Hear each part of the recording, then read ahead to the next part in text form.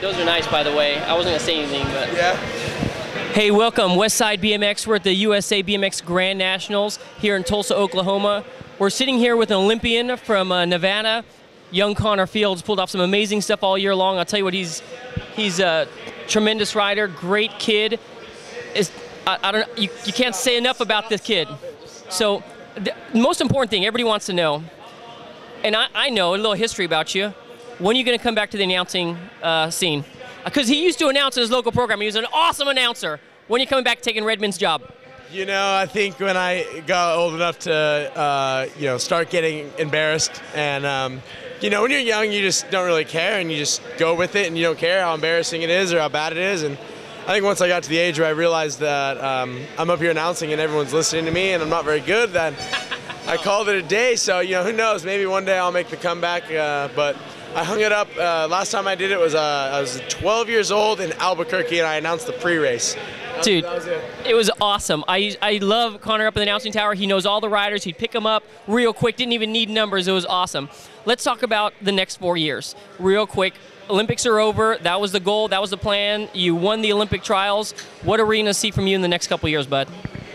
You know, I'm just gonna race a lot, everything I can. I'm gonna have a crack at that USA BMX pro title.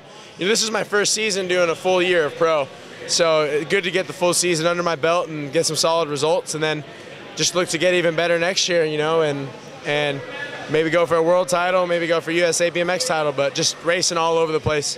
And then I think closer we get to the Olympics, then the focus will shift a little bit. Awesome. Now, growing up, I know your dad was a big advocate for your education. What's going to happen? You would take I remember seeing you at the track with books, I mean, and your backpack and stuff. What's going to happen in the future? Are you going to put off your education for a little bit, come back to it, do it while you're racing? What's the goal? I actually just got accepted a couple weeks ago to attend University of Nevada, Las Vegas. No way! I'm starting in January, and I'm just going part-time. I'm going to do one class online and one there. So 4 classes is a full load, so I'm just doing a half load. Do one online and one there. That way, if I'm gone for a race, I'm only missing one of the 2 classes. And looking forward to it. I think I'm going to major in kinesiology and go into physical therapy.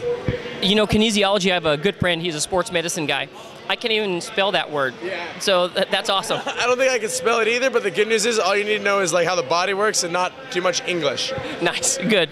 You know what? Congratulations to yourself on the Olympics. Also to your family, man. Great mom, dad, supporting your education, supporting your racing. Dude, you are blessed, my friend. I can't find too much to complain about, that's for sure. You know, thanks to my parents for supporting me, and you know, I was just raised well to have priorities, and you know, I think it's like seeing a lot of the older riders, the Donnies, the Mikes, the Kalins, you know, the Kyle Bennettts. You know, they're getting to the twilight of their careers, and it was a kind of like a now what, you know, and I'm conscious of that, and you know, while I want to be living in the now and doing the BMX thing, you always got to remember that it's gonna end. So you know, I use guys like Stumpy as a role model, and he was able to have a really smooth transition into a normal working life, and that's something that I'd like to do. You know, I'm going to send a copy of this to Randy, and he's going to be psyched on that. He's one of my good friends, so, yeah. Dude, that's awesome. Okay, we're out of here. Take care. Congratulations, buddy. It's awesome seeing you. No worries. Thanks. Have a good one.